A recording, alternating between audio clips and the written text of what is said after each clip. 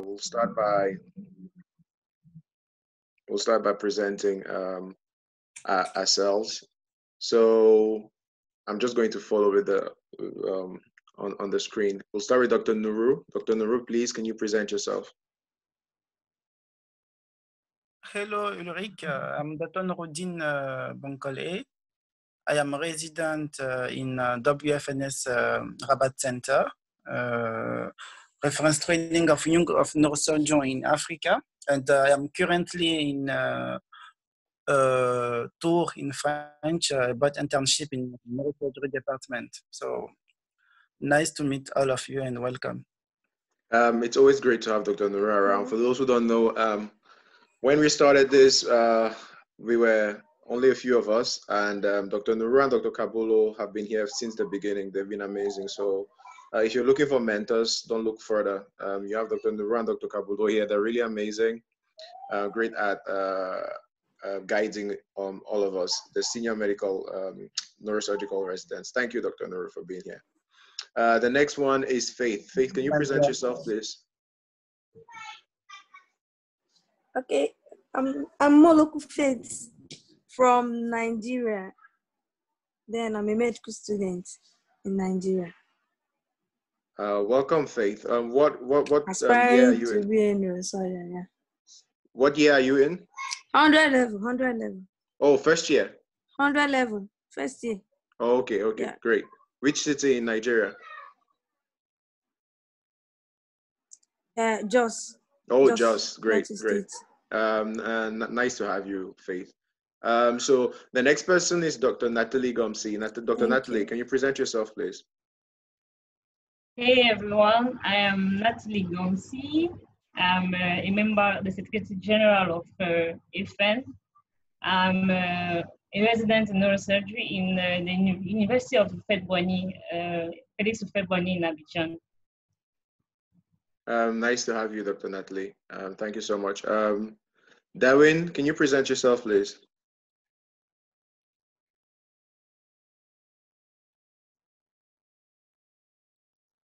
Darwin, maybe he's not around, muted, no big deal.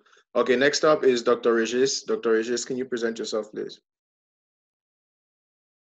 You're muted, Dr. Regis. Wait, hold on, unmute, hold on. Can you unmute yourself, your microphone? Unmute your microphone, please. Sorry, Yes. sorry, do you get me now? Yeah, we can hear you now. Okay, so call me Regis Takukam. I'm Cameroonian medical doctor and resident in Abidjan at the University of Félix Houphouët-Boigny.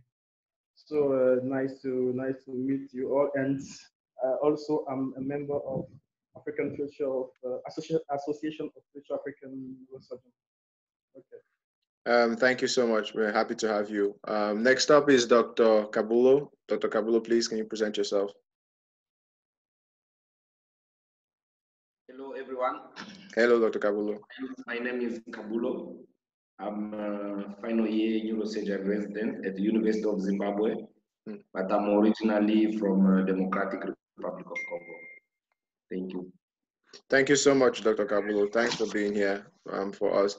Zolo, can you present yourself, please, Zolo? Hello everyone, I am Zolo Ivan. I am a CTA medical student from Cameroon, and I'm a member of the Association of Future African Neurosurgeons. It's a pleasure being here with you. Thank you so much, Zolo. One of the great future neurosurgeons here. Samuel, is it Samuel Chilawa? Can you present yourself, please? Unmute yourself and present yourself. Samuel, if you're around. Yes. Yes, I'm around. Hi everyone. Hi. My name is Samuel Chilawa from Zambia. I'm a fourth year medical student at Côte University. Yes, and I'm aspiring to be a neurosurgeon. Oh, that's great. That's awesome. Thanks for being here, Samuel. Thank you. Next up is Dr. Arno Douala. Dr. Arno, can you unmute yourself and present yourself, please? The mute button is still on, so maybe if you unmute yourself, we can be able to hear you. Dr. Arno? Perhaps he's not around. Asen Nyalunja, can you present your... Oh, Dr. Arno, yes, we can hear you. Can you go ahead now? Dr. Arno, go ahead. Hello to everybody. Hello. Can you present yourself, please?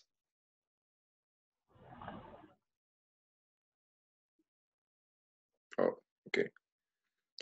So Dr. Arno is a neurosurgery resident from Cameroon and in Cameroon currently. Next up, Asen Nyalunja. Can you present yourself, please, Asen? Hello, everyone.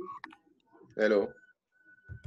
I'm Arsene Daniel Nyalunja. I'm from Democratic Republic of Congo. I'm an MD candidate for this year, and I'm aspiring to be a neurosurgeon. It is a great honor to be a part of this session today. Thank you so much, Asen. Thank you. There's someone who's connected, but with a phone number, so I don't know what the name is. Someone's connected with the phone number. If you can unmute yourself and present yourself, please. Yes, you're on mute. Unmute. Yes, go ahead. Present yourself, please. Go ahead. You can speak. Yes. I am Dr. Adieu François. I am in residency, first year of residency in Morocco. Oh, great to have you. Apparently, you're a friend of Dr. Nourou, because when you said your name, he smiled. So that's awesome. It's great to have you. We're always happy to have our residents here, and clearly a lot of our students are showing interest. Obviously. Yeah. So our students are showing interest, and they've been logging in. They're a bit late, but they've been logging on. So it looks like we're going to have quite a crowd here. Anyway, we're recording for those who are late, and they'll be able to catch up. So last but not the least, myself, I'm going to present myself. So I'm Ulrich Sidney. I'm originally from Cameroon. I am currently at Harvard Medical School at the Global Neurosurgery Initiative, where I am I'm a research associate, and we equally founded this group. So it's a pleasure for me to introduce three amazing people. They've already presented themselves and they'll be speaking today. So we have Dr. Nourou, who's a neurosurgery resident in Rabat, Morocco, which is one of the World Federation of Neurosurgical Societies training centers. He's currently in France doing a fellowship there. We have Dr. Kabulo, who's originally from DRC, but doing his residency in Zimbabwe in his final year. We have Dr.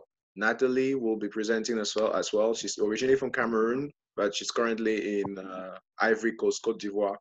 So we have quite a good showing here. If anyone is going to tell you how training happens in Africa, it's definitely these people. So there's going to be a lot of knowledge that's being dropped. So I like the fact that everyone has been muted already, so that we have no interruptions. So without further ado, I think the first person to go will be Dr. Nourou. Then we'll have Dr. Kabulo, and then Dr. Ghomsi. So Dr. Nourou, you can unmute yourself and go ahead. I'll just mute myself here.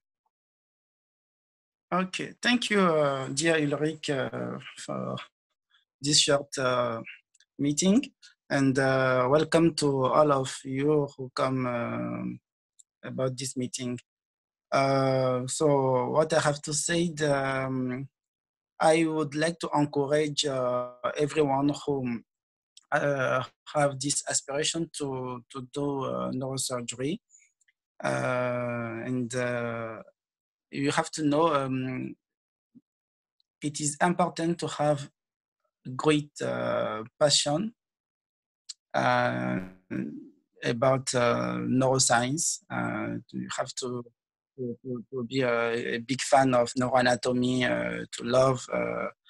If you don't love this job, if you don't love neurosurgery, you can't do residency in neurosurgery.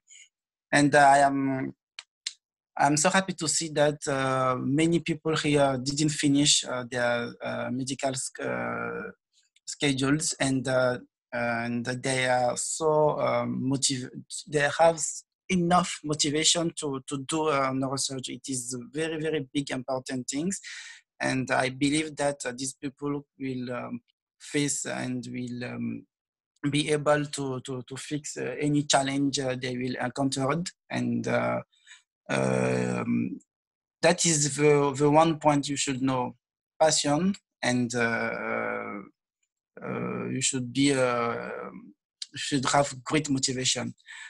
So me, I finished I performed my study, my medical study in Dakar in Senegal after my my baccalaureate, and after that I tried to send my request about scholarship of WFNS. That take a longer time because mostly and highly selection, many. Bon, anyway, finally I was be selected about this program, and I should go to Morocco.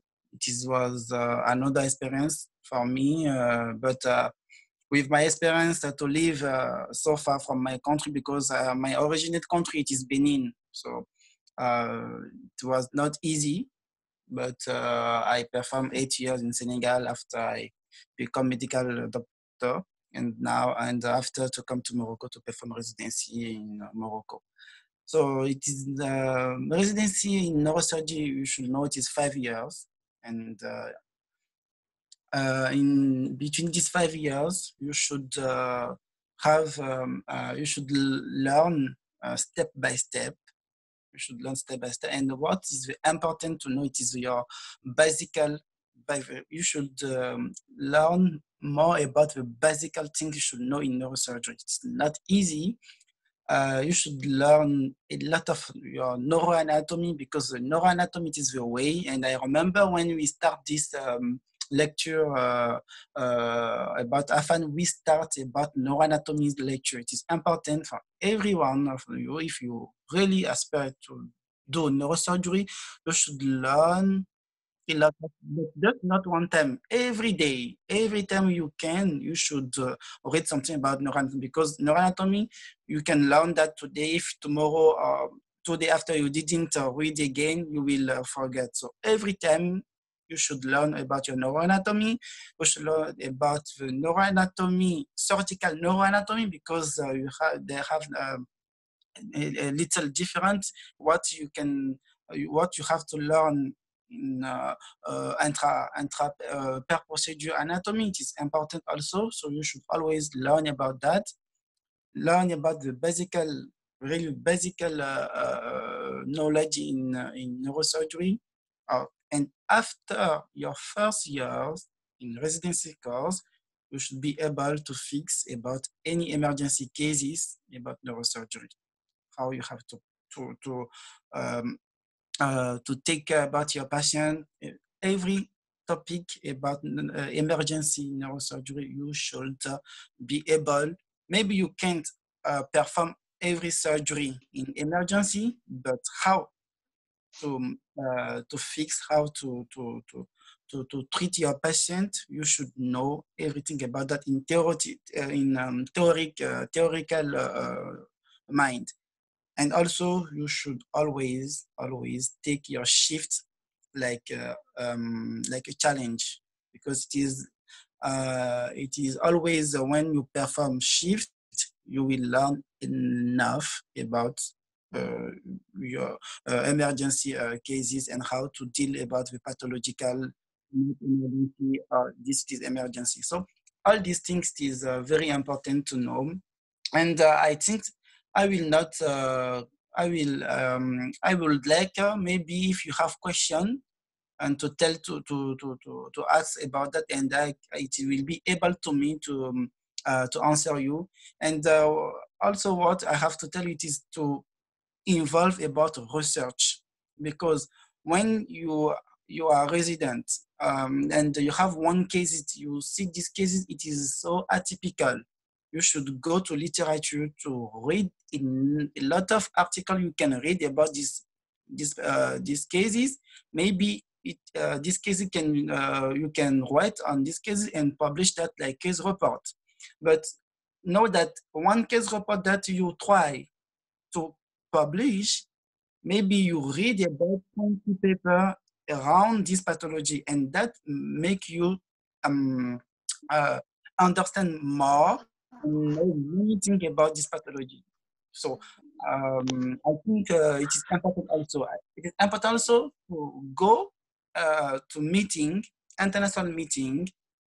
It is the time, in this time you will meet many people and many different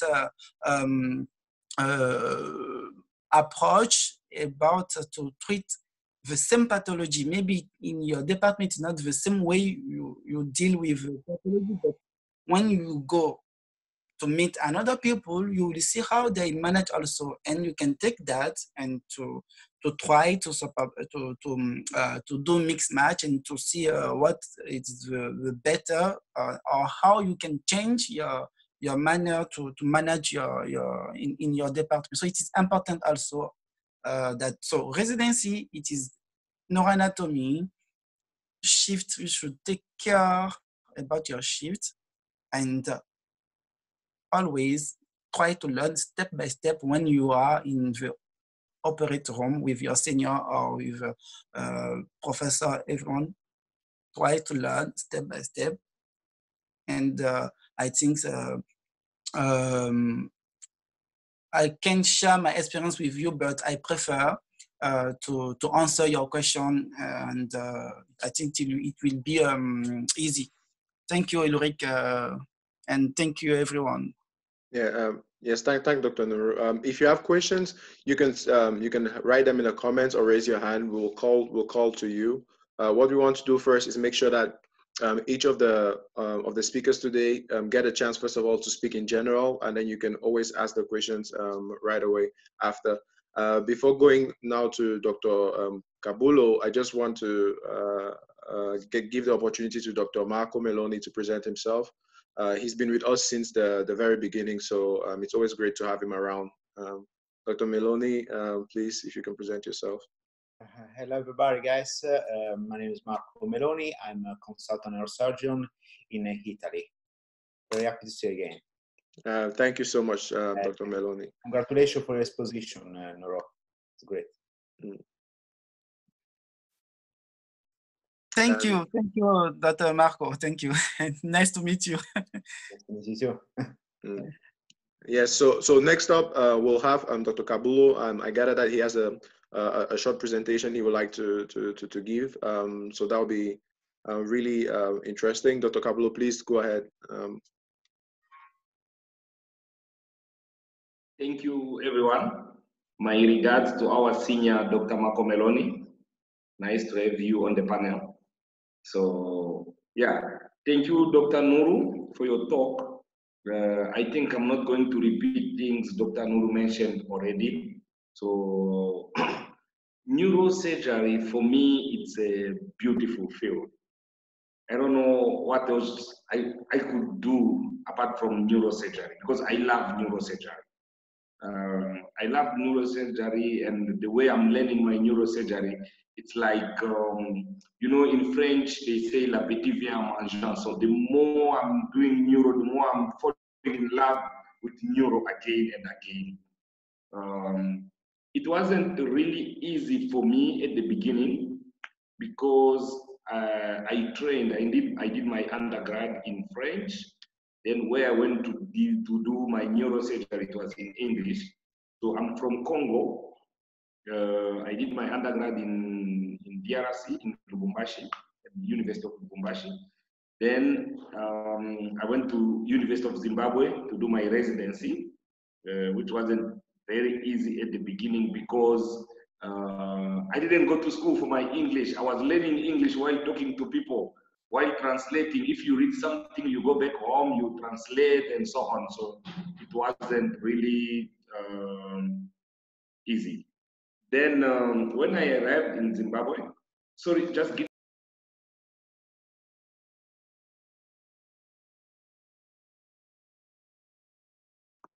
You've been muted, Dr. Kabulo.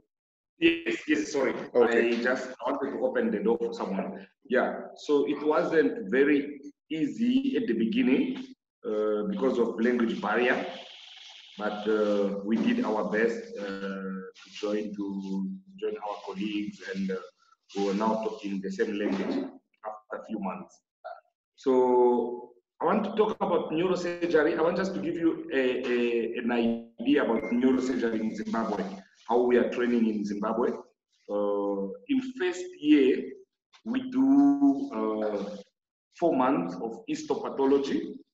And in histopathology, you do cut-ups, you go and do reporting under microscope, you do post-mortems, examination, then you do also lectures. And after that, you do 4 months of anatomy. So you go in the cadaver lab, you dissect and learn anatomy. We don't do neuroanatomy only, we do the whole anatomy. We do the whole anatomy, 2 weeks for lower limbs, 2 weeks for pelvic, 2 weeks of abdomen, and so on. So you are dissecting, you dissect the region. We have a book. Let me show you some videos, some photos of some pictures of what we were doing. So it's like there, that's anatomy, what we are doing cut-ups. Here it's when you are operating, like that fibromyoma, which was operated by Guy, they send it there, then you do cut-ups, you prepare, you put them on the slide, then you go and do with the professor, you do under microscope. I'm sorry, let me do this. Then you do, under microscope like this. It's a huge microscope. It has a capacity of 11 people. So you will be there, your professor explaining to you, he's here, putting the slides there, so everyone is seeing the same thing, and he's teaching you like that. What you are seeing there, that's a plasma cell, that is this, and so on. So after that, you do also post-mortem autopsies like this. So you go in the mortuary, you do post-mortem examination like this patient. This one died of hemorrhagic stroke with intraventricular extension. You see that clot, it's a very huge clot. Yeah, and after this, then you go to anatomy. Anatomy you do also 4 months. This is our dissection lab. They only bring cadavers when you are about to start, and after that they bring them back in the fridge. You see like that cadaver, we are dissecting. This time I remember we did anatomy, then we're doing now chest. We're now dissecting the chest. And after that, with this one, we're learning the pelvis. So it's like region by region, and you finish the whole anatomy. After anatomy, you come back now to the department. And to the department, you start to do ward rounds with your senior. They teach you now how to do neurological examination. Because our program is from January to December. There's no break. It's the whole year. So after 4 months of histopathology, 4 months of anatomy, you go back to the department, you start to do ward rounds, and you learn neurological examination, you learn neuroradiology. Then other topics like neurophysiology, neuropharmacology, and fluid and electrolyte, they give you like topics. Those chapters in the book, they give you like topics you come and present to professors, then they start to correct you, they ask you questions, and so on. That's first year. Then you write an exam at the end. There's a written paper, there is an oral exam, and also a practical exam where you go in that cadaver lab. They give you a brain, like an axial cut through the basal ganglia. They start to ask you questions, then you reply. you give answers. If you pass, you go in second year, and in second year, you just do rotations in other specialties related to neuro. You do 3 months of general surgery, where you learn the basic skills in surgery. You do 3 months in maxillofacial surgery. You do 3 months in orthopedic surgery. You do 2 months of cardiothoracic surgery. Then you do 1 month of ENT, ear, nose, and throat. So that second year is just rotations. You're going through those specialties. And from third year, you start now neurosurgery up to the end. So in third year, you start with neurotrauma. When you are coming from your rotations, you start with neurotrauma. You are at the front line every time. You are on call almost every day, receiving patient in casualty, trauma patients. So we are teaching you trauma. And in second year, you start to do spine.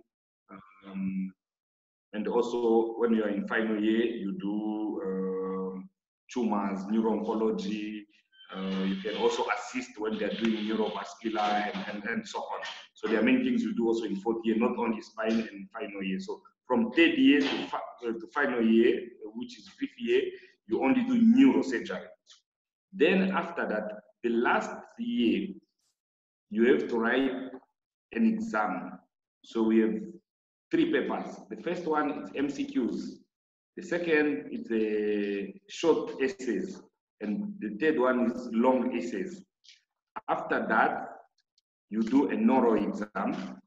And after the oral exam, you go and do the clinical exam. You go in the ward, they give you a patient. There's a long case and short case. You give a patient, you clerk the patient, then you present to professors. They start to ask you questions. Then there's also a long case, a short case, sorry, where they can just bring you and tell you that this is a paraplegic patient. Can you examine that patient? That's short case. And after that, you defend your dissertation, your thesis. You go and defend that. Then if you pass, you become now senior resident. You are now a neurosurgeon, but according to the medical council in Zimbabwe, you are now a specialist. The university gives you that degree as a specialist, but for you to register to the medical council, you have to do 1 year under someone who finished more than 5 years. So who can train you again? You are working under him, or you can stay at that or hospital, or that's the moment for you to do fellowship. I can say, okay, after that, let me go to Dr. Marco Meloni and do my fellowship. And after that 1 year, then I have to register to Zimbabwe as a specialist. So which the program in Zimbabwe, it's like 6 years. Like 6 years for you to register. But if you're a foreigner and you think like in your country they don't need that year of senior registrar or senior resident, you can just finish, then you go back to your country and work. Yeah. But if you are a Zimbabwean, you practice in Zimbabwe, you have to do that 1 year, then 1 more year for you to register as a specialist. So that's the program in Zimbabwe. For myself, I supposed to finish my training since last year in November. Unfortunately, one month before our exams, there was a strike, and that strike went up to February this year. The moment they called us to go and write in May our final exams, unfortunately, locked down with this corona thing. So we are just awaiting for the exams. We don't know, are we final year? Are we still what? Are we still, we don't even know what we have now, what we are now. So we are just waiting for the lockdown to the corona to be okay under control so we can go back and write our final exams. So that's about neurosurgery. I just want to encourage, my last word, encourage all juniors who want to do neurosurgery. Neurosurgery is beautiful. Neurosurgery is among the department where you can tell where the lesion is without imaging. When you are taking your history properly, when you are examining the patient, already you have an idea about what is happening to your patient. imaging are just coming to help you and to confirm what you are thinking about. So please come and join us in neurosurgery, especially in Africa. We are still few. My country, we are 80 million population. Dr. Ulrich knows very well my country. We are 80 million population with 7 neurosurgeons. 4 in the capital city, 2 in the east of the country, like in my province, we have only 1 so far, Dr. Sarah, who trained in Senegal. She's now here. So we have 11 provinces. There are 9 provinces or 8 provinces without neurosurgeons. So we really need neurosurgeons here. Thank you, everyone. Thank you so much, Dr. Kabulo. This is great information. Dr. Ghomsi, please go ahead. And like we said, keep your questions coming in the chat box. As soon as Dr. Ghomsi finishes, we'll start having this interaction where we ask all those questions and have them answer. Go ahead, Dr. Ghomsi, please. Okay, hello everyone. Hope everybody is safe with COVID. And yes, as I said earlier, I am Nathalie Ghomsi. I'm a Cameroonian. I just got into residency some few months ago in Abidjan. Before going into residency, let me just give you a little story of what happened before, okay? So I finished my med school in 2017, in July 2017. I had the luck that I already had this aspiration. Where did my aspiration come from? Let me tell you from that. Is what when I was in 3rd year, there is this young neurosurgeon who came into our class and was giving us it was a course on traumatic brain injury. So usually I had the passion for neurology before that, but it is that main course that surgeon did that made me start loving neurosurgery. I saw it as something different. Yeah, neurology was good, you see, because the pathologies in neurology are generally expressive, you see, So I love that. I love the way it was tricky, and you needed to have this sense of observation in order to see neurological pathologies. So, but with this course on traumatic brain injury, I started liking neurosurgery. Actually, the presentation was so good. When I remember that when we finished, all of us were overwhelmed. We started clapping because he was very young. And we were just like, how can a young guy like this be a neurosurgeon? So it really triggered me. I think that was where my passion grew for neurosurgery. So when I got into 6th year, I chose my theme of my thesis. It was on basal skull fractures. That I finally did in 7th year. I had a good marks, I can say like that. And but unfortunately, it happened that the boss, that's the director of my thesis, was not really okay for me to start neurosurgery. So things started going worse for me. I started feeling bad. I remember that I met 1 year later, Eric. And Eric was just like the person who came and gave me hope again. Eric said, no, don't think inside the box. Think outside the box. If you want to be a neurosurgeon, you don't have to go fast. It is not how fast you go, but it is how far you go. I remember I was working with Eric every day. Every time we were talking on phone, or he was giving me, searching for opportunities for me everywhere. Then we started AFAN. We started AFAN because I remember we were 3, Eric, I, and Dylan. Sorry, he's not here. Because we saw that medical students are not very impregnated with the neurosurgery. So we wanted to give each medical student in Africa, we don't have limits, each medical student in Africa that opportunity to have a big brother like Dr. Nourou, a big brother like Dr. Kabulo, a big brother like Dr. Marco, who make them feel the same thing I felt when I was in the 3rd year, because there are not many neurosurgeons, as you know, in Africa. So we started AFAN. With AFAN, we started presentations where we had the luck to have people like, neurosurgeons like Dr. Marco, who was always there with us. We happened to have much more opportunities. We had so much opportunities that what people didn't know is that I got an acceptance letter from FES in Morocco on the 22nd of December 2018. So things just happened like that, but I couldn't go to FES. So I stayed determined.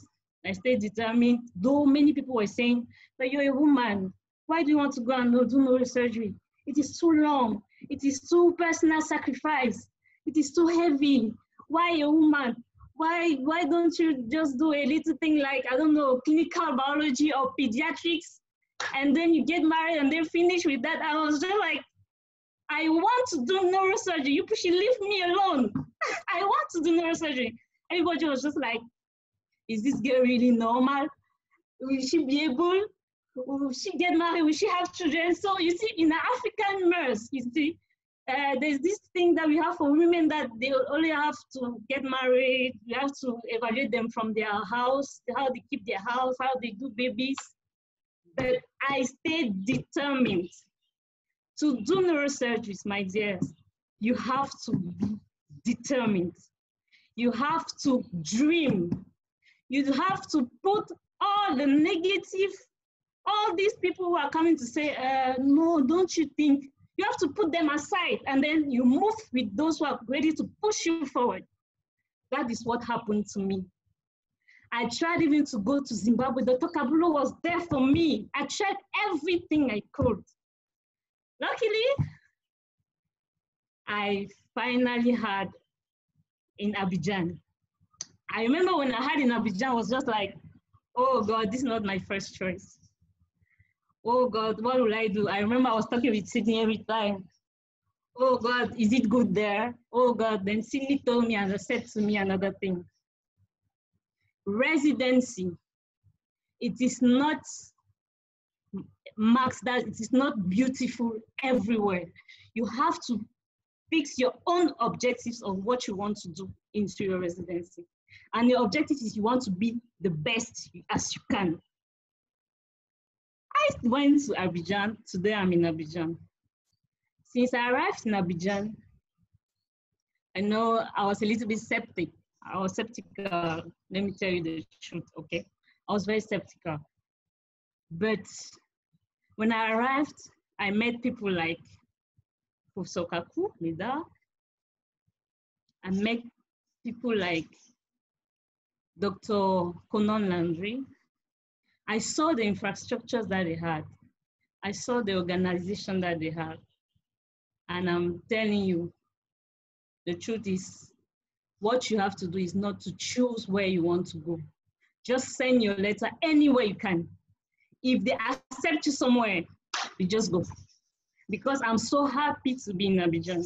In Abidjan, they have a laboratory, an anatomy laboratory.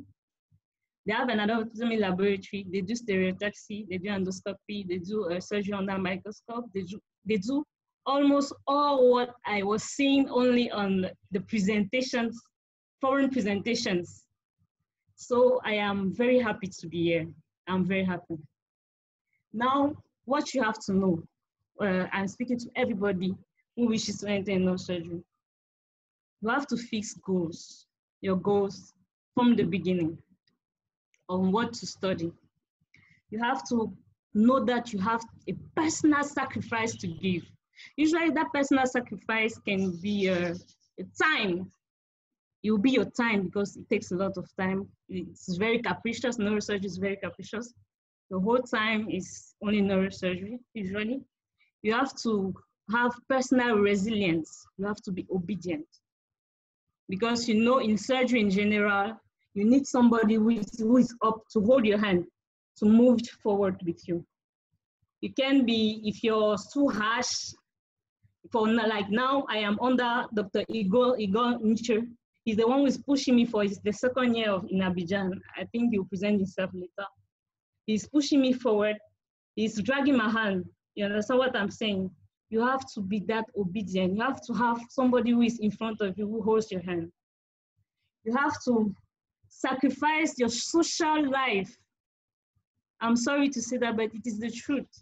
You have to sacrifice your social life because it takes so much time and there's so much things to learn about it, that if you take your time doing another thing, you can't do neurosurgery and be a mannequin, for example, and be, I don't know, you can't do neurosurgery and be a, I don't know, a singer, a rap musician, because it takes so much time. I didn't say that you cannot play music in your house, no. I just say you don't have this social, your social life is a little bit shut down because it takes most of your time. You have to be patient. You have to be patient. For example, let me tell you where my patience, I'm starting, let me just say where my skills of patience is starting. When I arrived, they said, for 1.5 years, for 18 months, my dear friends, people are not supposed to do neurosurgery. I was just like, well, what is this again? Where have I landed to? What will I do? I wanted to do neurosurgery. What's happening to me? So he explained, for the first year, for example, you have to do 3 months, either in general surgery or traumatology. After that, you have 1 month that you do in reanimation, 1 month in the laboratory, anatomy laboratory, 1 month in cardiology, 1 month in ENT, 1 month in ophthalmology, and you have to do 6 months in neurology. So that's what's taking those 18 months usually. But the truth is, at the beginning, you know, you feel like, oh no, I really want to start directly. With time, you understand that each fellowship that you're doing is important. Each internship that you are doing is important. For example, in general surgery, usually when you do your VP shunting, you know that you have to open the abdomen. So you have to go to general surgery to learn how to open a part of the abdomen to put in a VP shunt. You have to do traumatology because in traumatology, you know, usually they share patients. There's the brain injuries, there's the spinal injuries. So you share usually the same patients. You even share usually the same materials as the orthopedics. So there you will learn how to know the type of material that you have. In ophthalmology, you will know how to use an ophthalmoscope.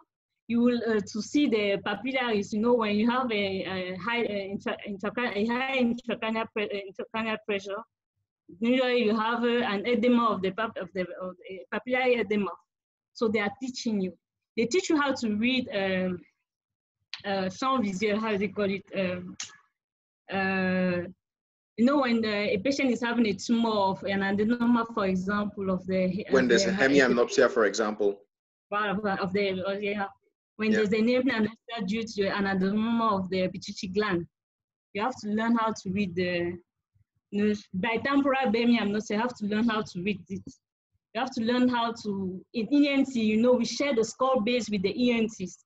So you have to learn, for example, in ENT, the nasal anatomy, the facial anatomy, to know where you pass with the endoscope if you want to go through endonasally. So everything that you do is with patience. Everything that you do is with hard work. Everything that you do is with care.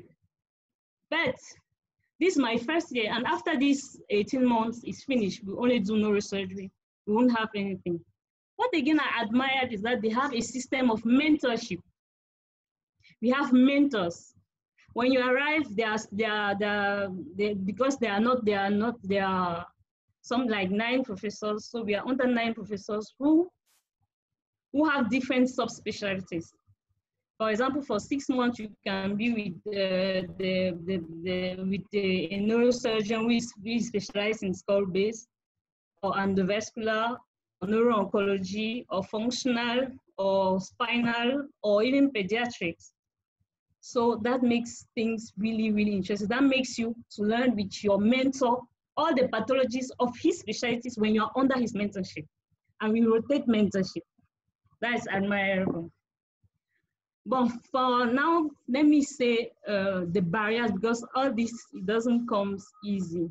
You understand what I'm saying? Don't think you just wake up one morning and just say, I want to do, I want to go, I'll enter it. No, no.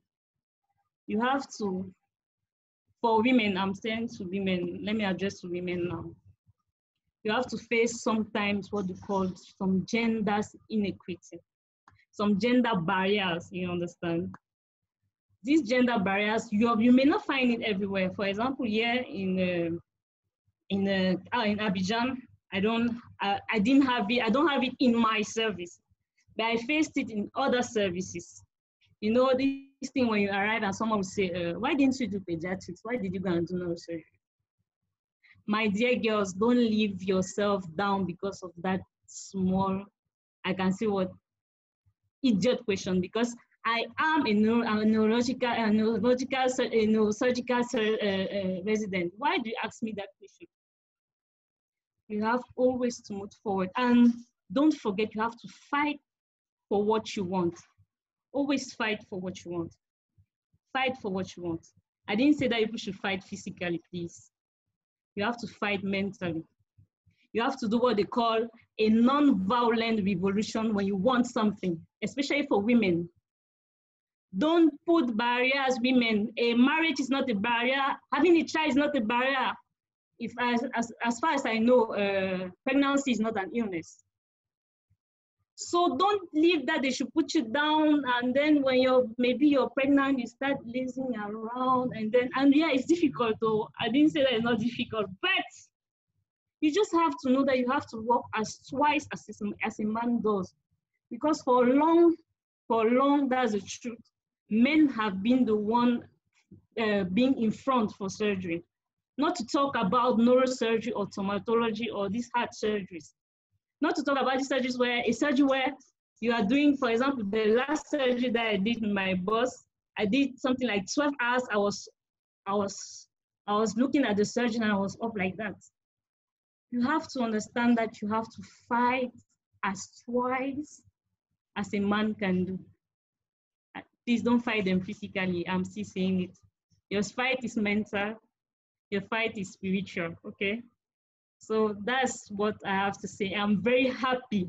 I'm very happy that this session took place. I'm very happy of Ulrich. This is let me tell you, the first coach that I have. Huh? Because Ulrich is always pushing forward, push forward. The big brothers like Dr. Nourou, Dr. Kabulo, Dr. Marco, who were there in front of me, always push when I present, you know, they always say, no, there's this thing, you know, there's this thing, you had to, that's so important. Don't be afraid to make errors. Don't be afraid to ask questions. Because if you're afraid to ask questions, you won't have answers. And you'll go back with your own feeling of your answers. Ask your questions. Questions are not stupid. Maybe the response can be stupid, but questions are not stupid. So don't ever be afraid to ask questions. And as I said in the beginning, don't you choose where you want to go. There's the error that I nearly made. I nearly cost me another year. Don't choose where you want to go. Send everywhere. And then after that, if they have answered everywhere, then you can choose where you want to go. Thank you. Thank you so much. Before we have the questions, I have a few questions that have been sent already. So yes, it's a lot of people are following this, although they're not here. We're going to present two residents that are here. They're not presenting, but it's good to know that they're around. So Dr. Igor Nietzsche, please can you present yourself? You're muted. If you're speaking now, can you unmute first? Il est présenté. Hello. Il est lancé. Yes, go ahead. Hello, my name is, okay. Good evening, everyone. My name is Nietzsche Ayojo Igor. I'm from Cameroon. I'm second year neurosurgery in Abidjan. I'm happy to be a FM member. Thank you so much, Dr. Igor. And we have another female resident, and it's always great to have female residents here. Dr. Aminata, please present yourself. Good evening. Thank you for introducing me. I am training in Zimbabwe, and Dr. Kabulo is my boss. I'm in the third year. Yeah, I'm also open to any questions on females in neurosurgery anytime. Thank you. We're so happy to have you. This is wonderful. So we already have quite a few questions. Let's go about it.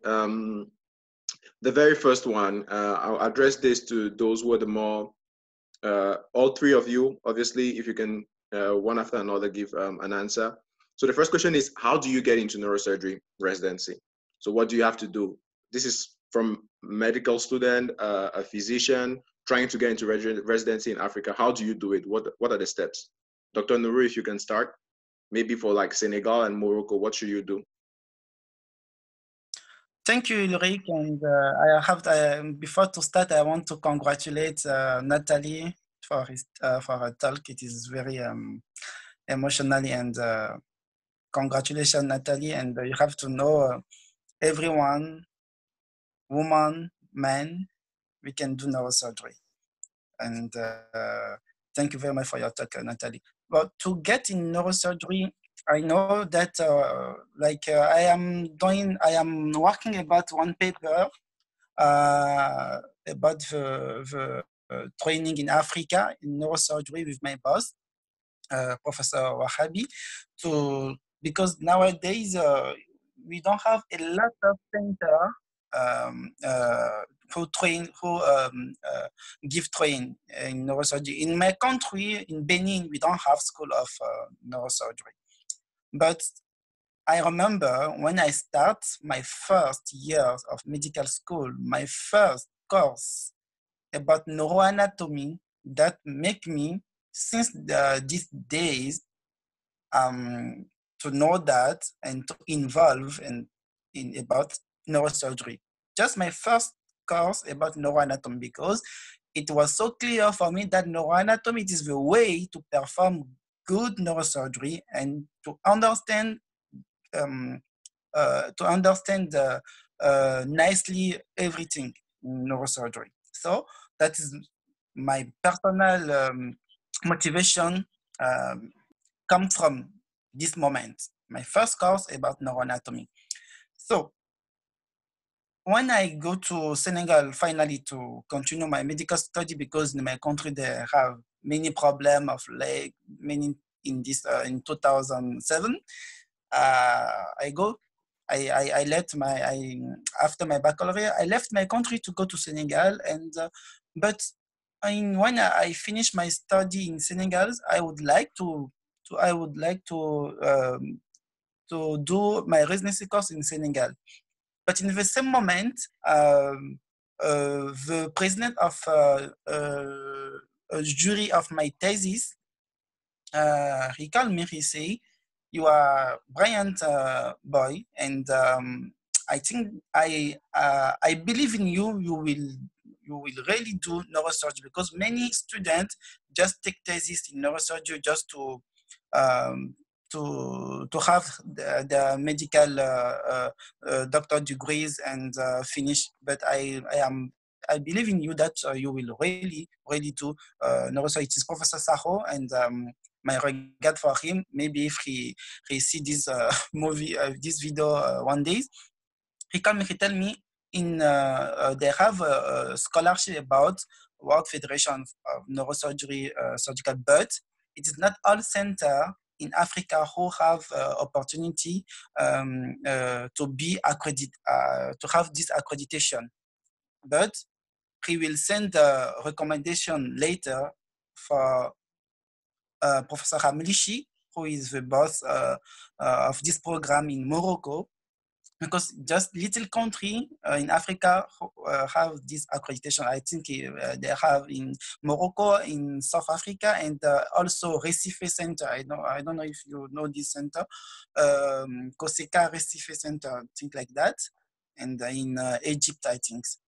And also they have one project about One Africa 100 program about Professor Majid Sami, who also try to send people in all these centers who is accredited by WFNS, and they give scholarship of these attending who want to go to learn to do this training in neurosurgery. But it is so difficult to have to be selected. And but I was really motivated, like I told you, and have all this determination. I try to send my request, all paper that they asked to me. I send all that, and they take a longer times, 7 months I think after. They send me a acceptance letter about WF that yes, you will be selected and you will start in Morocco. So Morocco, I don't understand well their language, so I go there to start my my residency course. So I will answer you after about I didn't, when I start my talk, I didn't enter the details about how we done residency course in Morocco. It is a little we have a little different way, but everything. But anyway, the result is the same. It is to when we finish 5 years, is to be able to perform no general neurosurgery, but correctly general neurosurgery, because you can have this motivation to perform school-based or to perform spine surgery or pediatric surgery or neuro-oncology. So if you are not a good general neurosurgery first, it is very important. We should learn well, step by step, to be a good general neurosurgery, and after, like Dr. Kabulo said, perform 1 year or 2 years to fellowships in one subspecialty, because in Africa we are not enough. So if you finish your course and you go back to your country, the first thing you will be faces it is general neurosurgery first, because you don't expect you will find everything in the same moment, material, because we have enough lack of materials to perform. In my country, they don't do this. So it is very difficult. But with all these young people who nowadays involve motivation and want to do neurosurgery, I believe that the African neurosurgery future will be better. I believe in that. Okay, thank you so much, Dr. Nourou. Next, Dr. Kabulo, if for a medical student today, how do you get into residency in Zimbabwe? A medical student somewhere wants to get into neurosurgery. What are the steps? Sorry, Dr. Ildrik, can you come again, please? So the question is, for a medical student today who wants to be in the neurosurgery program in Zimbabwe, what do they have to do to be in the program? My network is not stable. Oh, sorry. So you are crashing, can't get you very well. Okay, I can hear you now. Can you come again, please? Yes. So a medical student wants to get into your program in Zimbabwe. What should they do so that they can be considered into the program in Zimbabwe, so they can be a resident? How do they become a resident? Thank you so much. If you want to be a resident in Zimbabwe, you have to apply to the university. There is an application form you have to buy. As a foreigner, it's $70 US. If you are from Zimbabwe, it's $50 US. You buy that application form, you fill it, and you submit with all required documents. They will be there on that application form. Then you submit them. So you have to submit a year before you start your residency. So for example, by now, they should have opened already for next year, for 2021. So the deadline will be like around 30 May.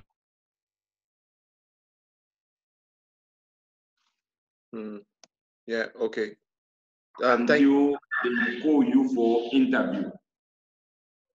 They call you for interview.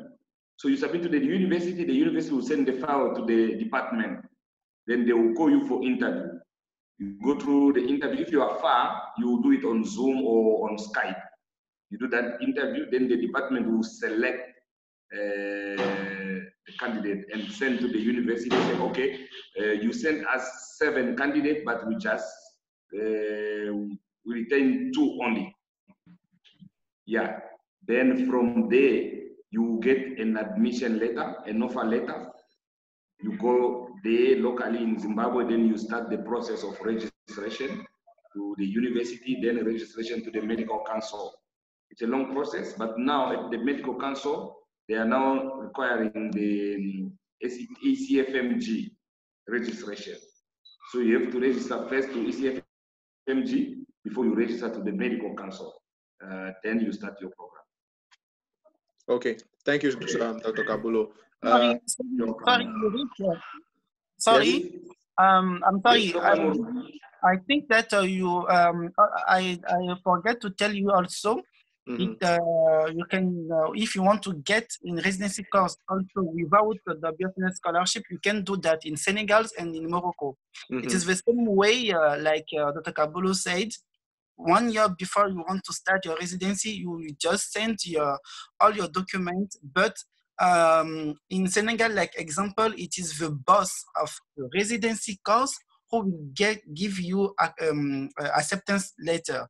If the boss of this residency course in Senegal didn't give you acceptance letter, you can't send your document requirement that they require to University of Dakar, like example. It's impossible. So the first thing you have to do is to apply. It is about motivation letter, recommendation letter, and curriculum, your curriculum, your CV, and you send all that to the boss of the residency course. So if he accepted you, after you will you can come to do your residency course, but you have to know you will pay some fees to do your residency. In Morocco, it is another way. Everyone who wants to attend, who wants to come to do residency course, and he is not Moroccan or he's not study in Morocco, because like my young colleague François Adjiou, who come from Togo, who is now in first year of residency in Morocco, he come to study in Morocco. So he start his first year medical school in Morocco. So that is another way. For someone who study all the medical school outside Morocco and who want to come, they have something they call AMCE, who it is one Moroccan Cooperation International, who collected the document. But before your document come to the, for this organization, AMCE, you should send your document through your embassy in Morocco. So now, example, in Cameroon, if someone in Cameroon wants to come to do residency course in for any specialty, you should send your request. You should send that through your embassy, and your embassy will send that to AMCE. AMCE will send that to the ministry, and after ministry will send that to the faculty. But before to do that, it is also important to send motivation letter to the boss of the residency course in the town, in the city that you want to go to learn. Maybe in Rabat, in Marrakesh, in Casablanca, you should send a letter for this boss of residency course, who will send you acceptance letter to have you in his program of residency. So that is the way you should do. And I know that in Cameroon you have something like I don't know, scholarship department who collect all the requests about speciality and send that through embassy to AMCE. And now they study that, and if you'll be selected, they will send you after letter of acceptance to go to the faculty to do your paper, to be inscription of to do your registration to be resident. And now you will go to the department. But I will come back after about our program in Rabat Center in the detail. So I'm sorry. Okay, thank you, Dr. Nourou. Again, before Dr. Nathalie responds, we have Dr. Gilbert, who's a consultant neurosurgeon from Kenya, who just joined. Dr. Gilbert, if you can unmute yourself and present yourself to the group, please.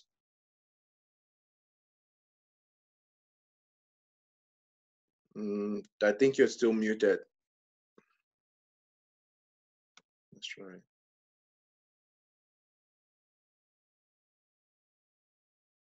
Hello, Dr. Gilbert. Hello, everyone. Yes. Hello. Hello to you. How are you? Yeah, good. Can you present yourself to the group, please?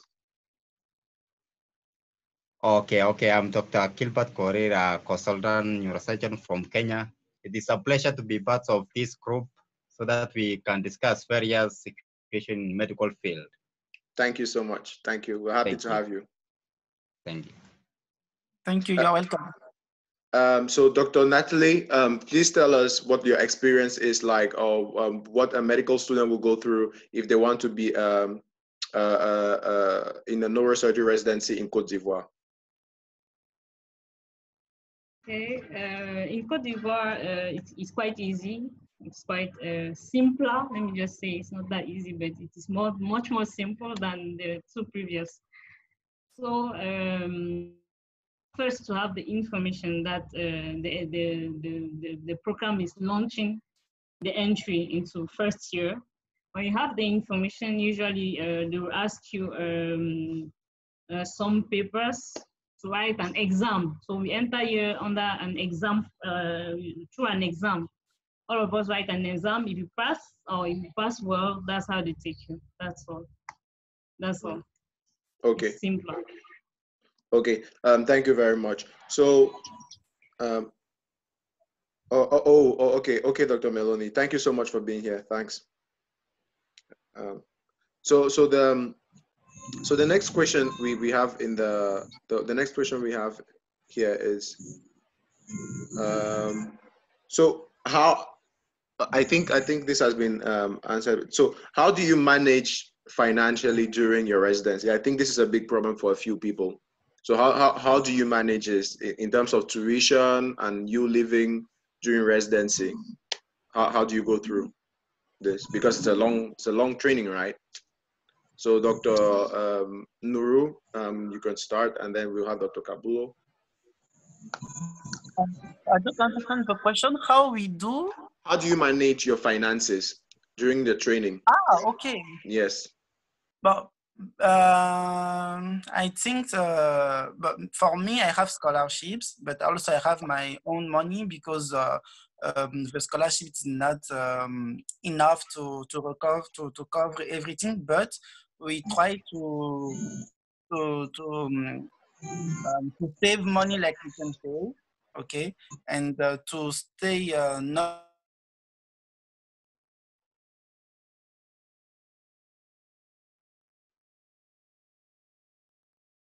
I think Dr. Nourou cut out. Okay, so to work. Sorry, Dr. Nourou, you cut out for a bit. You cut out for a bit. There was a network issue. Okay.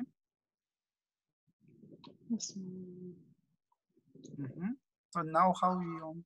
Now we can hear you. So you were saying you had you have the scholarship and then your own personal finances. So in your case, the scholarship has helped you bear some of the burden, the financial burden, basically. Yes, exactly. To pay your apartment and something to go to hospital. Yes. And but also WFN scholarship can help you also to attend a lot of meetings. But my advice is to don't live so far than your hospital where you you want to do your residency. You should live maybe 15 minutes in car, or maybe 30 or 40 minutes at walk. If you can stay also so close, it is better. But you should manage your times, like Nathalie said. You should manage your time. You should be advocacy. You should really be all your times. It will be with neurosurgery, because you can do neurosurgery residency course and have other things, like it will be difficult to do the two things in the same moment, because neurosurgery will take all your times, but you can take some times to do like running, sometimes one in the month or one times in the 3 months, in the third in the 3 months to go somewhere with your friend to do a chilling, because it is important also to don't always be so, no, you will be, you will burn out. So sometimes it's better to do little things. To relax. Yeah, to relax, yes, important. Okay. So I think for in Morocco, you will need maybe, I think per month, like example, maybe $500 you can per month you can live in Morocco with to do your residency course. The average mean $500. It is okay per month. You can live in Morocco and study and do your residency course. Yeah. Okay. So Dr. Kabulo, same question obviously, and then a follow up to that question will be. What is your take on residency programs abroad and those in Africa? So the first question would be, as we said, financially, how do you manage during residency? Then second question will be, what is your take, residency program abroad or in Africa? Okay, thank you so much. Is it my question? Yes, Dr. Kabulo. Okay. Financially, it's very difficult in Zimbabwe as a foreigner. Dr. Aminata will tell you the same thing. So in Zimbabwe, when you are doing your residency, you don't get paid. Even when you are doing your course, whatever, you don't have a salary. So you are paying school fees, you have to pay your rentals, transport, everything on your own. So it's a bit difficult. Myself, I had a private sponsor. Was paying for me. And it wasn't, scholarship is not really a lot of money. So you have to know how to manage that money. And sometimes you also go back to your family or yourself to aid.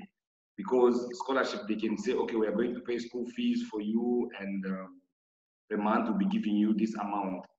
But if you go there, then you realize that just to register at the medical council, it's more than $1,000 US and whatever. There are many things to do which are not in the scholarship, you see. Because what is happening, you get your sponsor before you reach the place where you are going to train. Which is not difficult. You have signed already your papers, and when you are there, you find other things. So you can't go back and say, let re-sign the contract. Okay. So that's the problem with Zimbabwe or everywhere else when you are going to do your masters. I had my private sponsor, but it wasn't really sometimes enough to cover everything. So in Zimbabwe, as a foreigner, it depends when you are from SADC countries or you are not from SADC. If you are from SADC countries, you have to pay something like $4,500 US per year. And if you are not from SADC, like Dr. Aminata, it's 9,000 US. So it's a lot. Yeah, that's the first question I think I answered. It's difficult, but you need money to finish your training. Even if you have a sponsor, maybe a sponsor who is going to say, okay, I will cover everything. But even if he says everything, you don't know everything. Maybe it's better to sign when you're already there after knowing what is going to happen there. So what was the second question?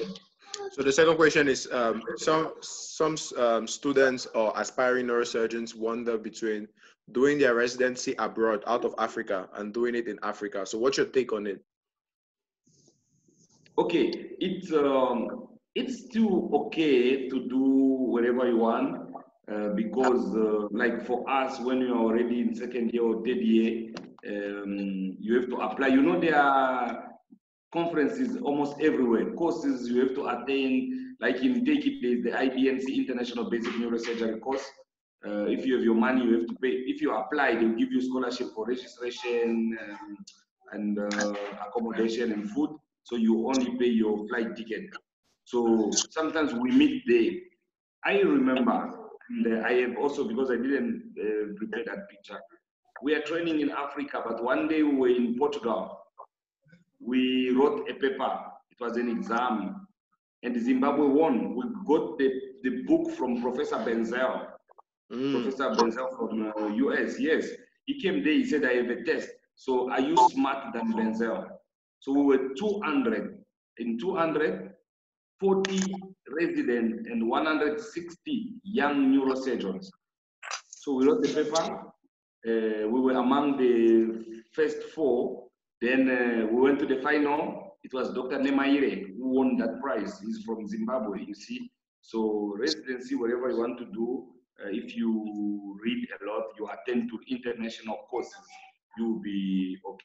It's almost with neurosurgery, since we meet always with others from other countries, it's always there. But the only thing with abroad, it's when you are outside Africa, you have almost everything. Sometimes in Africa, we miss something. We don't have neuronavigation, we don't have stereostatic neurosurgery. In other centers, you see, maybe in Morocco, Dr. Nourou has a chance to see that. In other centers, we don't have stereostatic neurosurgery or radiosurgery.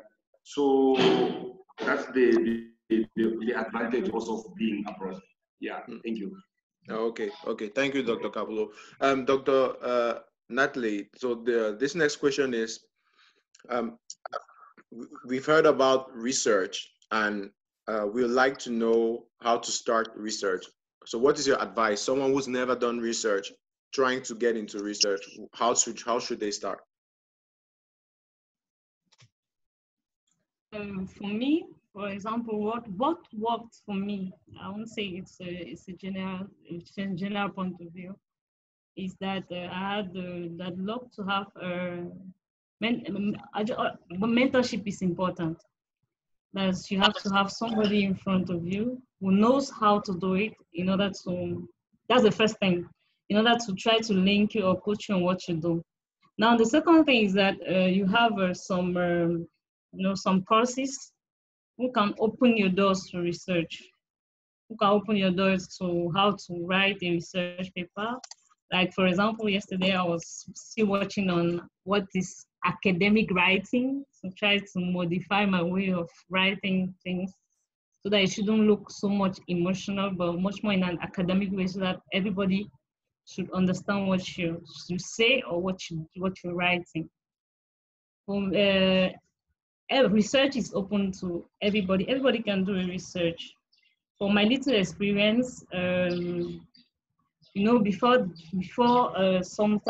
ORIC, I always thought there was this limitation about research, that no, researches must always be done only by either the resident, either the doctor, either this high person. You need this high person to push you forward. But no, I just want to say I'm happy that today I'm on that side who say no, because I met people who told me that medical students can also do research. So research is just a question of having a good mentor who knows what he's talking about, what research is all about, who has an experience in research, and also taking on courses on research, on how to write a paper, how to develop thinking. And another advice again that I got from my coach was he told me to download Evernote. It's an application who permits you to jot down all the ideas that you have, because all the ideas that you have can, maybe it may come in a scattered manner, or in a non-usual manner. You can jot it down either vocally or by writing, and then you develop it later. For me, I experienced it through mentorship, primarily through mentorship, and then now I'm trying to continue the development by writing. You have to also write. Try to write papers, try to correct yourself. I think, and don't be afraid, always push harder. So that's how I experienced it. Okay, so we have a comment. Let me just read the comment. So Dr. Karshi says, from my point of view, having trained on the continent is best whenever possible. When you grasp the basics of neurosurgery, then you may need to go abroad to see what the world of neurosurgery looks like. Yes, thank you so much, Dr. Karshi. Dr. Nourou, you've been able to present abstracts at a few international conferences. So how does a medical student, a resident, manage to submit an abstract? So how do you find these conferences? How do you submit the abstract? How do you choose which paper to submit to at a conference? Okay, thank you, Yurik. But me, I start to submit abstract when I start my residency course. It is important, like Nathalie said, to have a mentorship, but you have also have good motivation to try to work hard for yourself, because even if you have a mentor, maybe he will not have always time for you, but you should also try to do something and come to him like that. It will be nice. It is like I told you, when you see cases, when you read a lot about what you see in your department, you can find a lot of cases who it is rare cases, and you will go to literature to read about that. And also, I think all of them, all of us here, when we do medical study, we learn little about bio research, how to write our thesis. I think we have a little notion. But for those who want to involve in research, it is important to learn about biostatistical courses. Maybe you can do university diploma. It is a plus for to involve more in research. So about the conference, but in my department, it is a guidelines. You can pass to 1 year to 2 years normally without do 1 or 2 communication abroad, or to write one paper to be a co-author. Mm-hmm. It is important if you want to pass in the next year. So that is the goals that we put when we start residency. But I know it's not all people who follow that, because in Africa it is not systematical. So, but for one who really have this motivation, you should just to start with little cases, and after, when you have time, involved in big research work, like series cases, like original research, like, and little step by step, and to involve with other colleagues who are doing research work. You can involve with them and work with them. You will learn more how to, because it is step by step.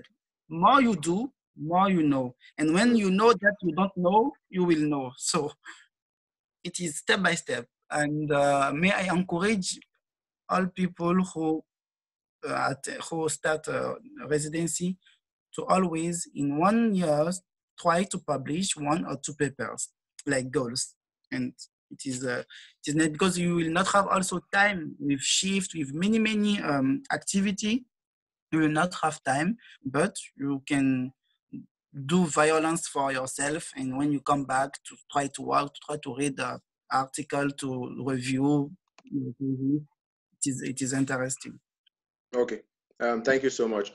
So the next question will be for Dr. Kabulo. Dr. Kabulo, what makes a good resident? What are the qualities for being a good resident? Okay, thank you, Dr. Eric. I think a good resident is someone who reads a lot, someone who respects his senior, someone who is following whatever they are teaching him, someone who respects patients, and also another key for you to be a good whatever resident, you have to teach your juniors. The more you teach, the more you learn. So when you are learning from seniors, the moment you are like in third year, your colleagues who are coming in first year, do your best. When your bosses are not there, it's you leading the word around, teach your juniors. Because they'll be asking you questions. The moment you know that tomorrow I will be leading the word around, I have to teach, you read a lot. A good resident has to forget about social life. Of course, after 2 months, 3 months, you can say, okay, let me just go and relax, but there's no social life for a resident in neurosurgery. So you have to read a lot. Because for myself, at the beginning, it was like, if I had to read twice what they are reading once, okay, because of language barrier and whatever. But if you are now okay with your English, or you are learning, you are training in French, you can read and understand everything. If you spend 2 days without reading, you feel yourself like you are late comparing to others, to your colleagues. So you have to read almost every day. So those are like few characteristics of a good resident in neurosurgery. Yeah. Yes, thank you, Dr. Kabulo. And Dr. Kabulo, I'll just push this to Dr. Nourou because Dr. Nathalie is a bit different in this situation. So English is a big language for science, right? And you, Dr. Kabulo, you, Dr. Nourou, your first language was French, so you had to learn English. So how did you go about it, Dr. Nourou, then Dr. Kabulo? How did you go about learning English and expressing yourself in medical English? Okay. Me, I have chance to done my school is one of the private school in Senegal who is American program. So when I was study, we always we have medical school, medical English like schedules. So me, I really be serious with these schedules, and I always, when I want to read a book, always I prefer to read a book in English. When I want to study also about article about one cases, about one pathology, since I was medical school, I prefer to read that in English because the best book and the best paper about the pathology in the world is written in English. So all these times I try to read a lot of book in English, and I try to go step by step about my English medical schedules to learn more how to talk. It is not the same like someone who the first language was English, because me, I do all my study when I was young in French, but I love also English. So I try always to, when I have opportunity, to read in English and to learn in English. It is very, very important to learn English for everyone, not just in neurosurgery. Nowadays, you can do science, medical, and to be a doctor in medical school and don't read or don't learn about English, even if you was learning in French. No, it is impossible. It is important to learn English. You have to learn both French and English. It is important. Okay, thanks. Dr. Kabulo, what was your experience? How did you get about learning English in residency? Okay, thank you, Dr. Ilri. For me, it was totally difficult, like I told you before. I went to Zimbabwe 2 months. I went in November, and I supposed to start my program in January. Of course, I knew how to say good morning, how are you, the basics, not like the good English. And I arrived in Zimbabwe in November, doing my registration process, everything. Then in January, I started my program. It was difficult because we were doing basic sciences with everyone who is doing masters there. we were doing basic sciences together. Those doing pediatrics, whatever, gyne, and so on. You go, they organize basic sciences, you go there. So the teacher, when he's teaching, if he pronounces something new, you are not thinking about that. What is that? Oh, is this how you pronounce? Is this how you pronounce that? The moment you are thinking about that word, he has gone already teaching other things. So it was like that. I think I didn't have a good advisor just to tell me, please come before so you can learn language. Mm-hmm. So at the beginning, I was like a deaf person. I can't even hear what they are talking about. So I tried to go to a English teaching center. I was going there every afternoon. Then it was now difficult because you go there, you learn English. Then tomorrow when they are asking about neurosurgery, you don't know anything. So either English or you just try to force yourself at home, you read English. So I was reading with my dictionary. I bought my Oxford, easy for beginners. So I was reading my dictionary. I was also translating this. I'm grateful to Google Translator. I was there every day, reading, translating the difficult word, and so on. And other things, it was like you go in the shop, you want to buy a shot, for example, you just ask the guy who is selling there, hello, how much is that? You point it, they say, oh, the shot. Then you get it, oh, so that's a shot. You know now that kilote in French, it's short in English. So it was like, I learned my English like that, talking to people, translating, and yeah. So since I had only friends who are speaking only English, and it's only English. So I was a fast learner. Yeah. Well, yeah, that's great. Thanks. Just to wrap up, last question. This is for Dr. Nathalie. Last question. So, Dr. Nathalie, from what we've said, what are the opportunities? What is the advice you will give a young member of AFAN today trying to get into neurosurgery? What are the opportunities they have at AFAN? What should they be doing to get themselves ready for residency? AFAN, thank you, Dr. Rick. AFAN has helped me in that way that we met some big brothers like Dr. Kabulo, Dr. Nourou, and Dr. Marco, who helped us to, for example, if I can say, for example, you shouldn't come to AFAN because maybe your objective is that you want a resident to enter into residency in neurosurgery. No, the idea behind AFAN was to impregnate African students to neurosurgery.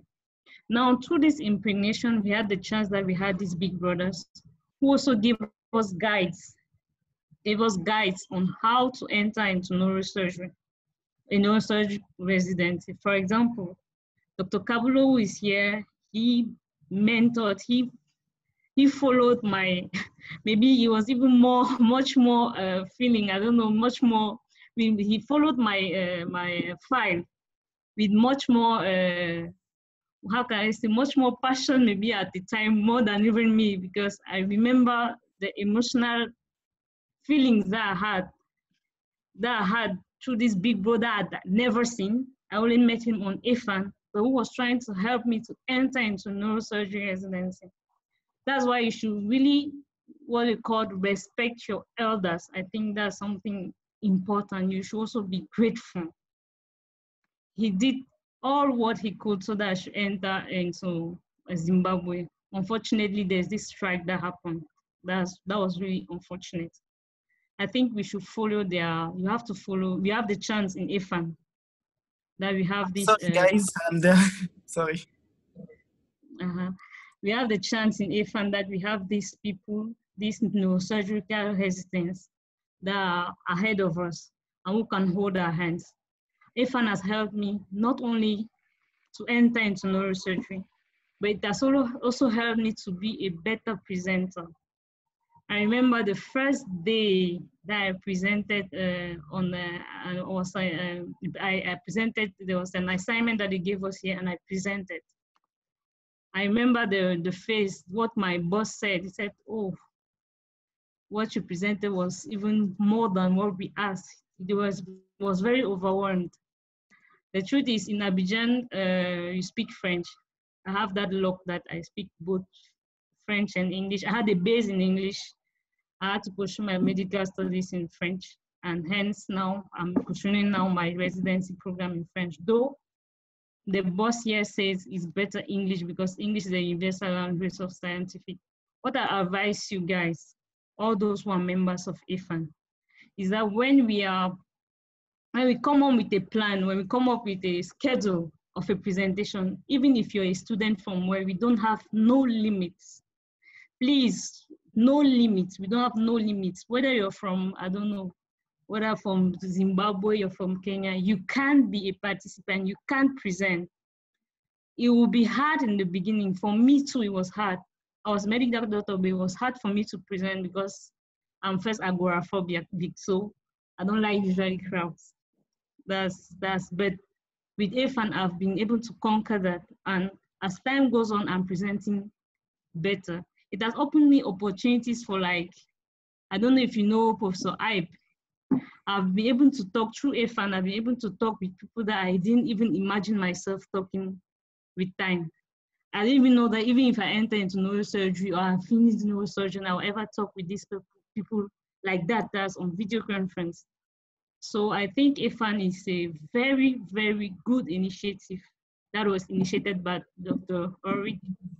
And I think it's a, how can I say, un tremplin. It's a, we'll move forward. It's a, let me just say for the beginning, for all the aspiring neurosurgeons, that's all the students, all the medical doctors who are not yet into residency. I think it's a very good practical association in order to know the future of neurosurgery.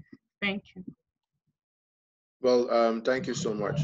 Thank you, everyone. I'm sure if we can go through all these questions for another day or so. It's been an hour and a half already. So much has been said. We'll be having other conversations, other talks and presentations. A new schedule will be up very soon. We'll make sure that you're all informed about the next presentations. And obviously, keep your questions coming in the WhatsApp group. We've shared the link there. If you copy and paste them in your own WhatsApp phone through a message, you should be able to join it. Thank you so much to our presenters today, our panelists, Dr. Nourou, Dr. Kabulo, Dr. Ghomsi, and to those who came as well, Dr. Aminata. Well, some have left, Dr. Marco, obviously, Dr. Regis as well. Thank you so much, Dr. Igor Nietzsche. Thank you all for coming. We've had we're having a lot of messages because some people were following as well without being panelists, and everyone is very, very happy about this. Thanks for taking the time and have a great weekend.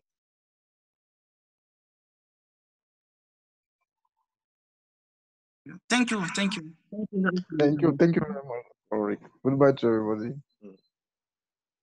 Hey, Zolo! Tu étais où?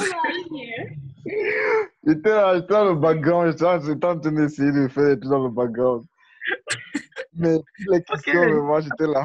Je ne voyais pas, tu dis, mais attends, le gars, il est où là? Ça va, ça se passe? Zolo, mon petit, comment ça va?